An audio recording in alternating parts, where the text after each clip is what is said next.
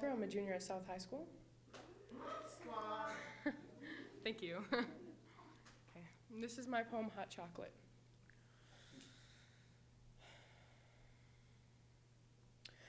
Dear crush, first of all, can I ask, why is a crush really labeled a crush? Is it because they like to crumble up every valuable piece of our well-being? Well, when I look into your eyes, I feel as if you're different, so let me restart this letter off by saying, Dear Hot Chocolate.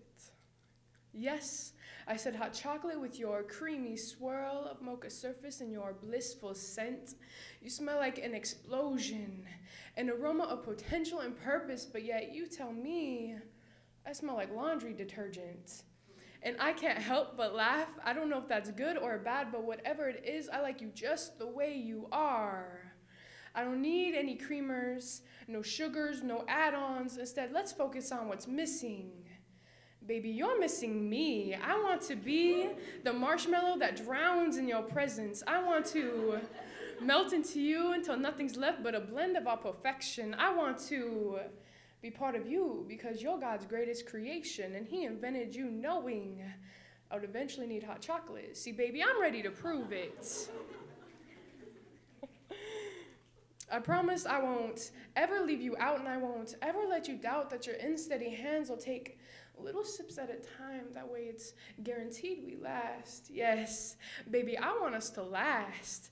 I'll keep you warm and cozy when it's below freezing because every encounter with you gives me this warm, tingly feeling, and it begins at my lips and it lingers until it's buried into the pit of my stomach. And you are the only one who can cause this. Maybe that's why I can't get over how much I love it, but let's be honest. You're more than just hot chocolate. You're my motivation and my inspiration to be a better person. You are everything in life I've ever wanted. And usually, I have you in the palm of my hands, but tables have turned and you have me in the palm of yours, baby. With you, I have so much yet to learn, and if you just give me some more hot chocolates, I promise I'll return the favor. I'll show you what unconditional love is.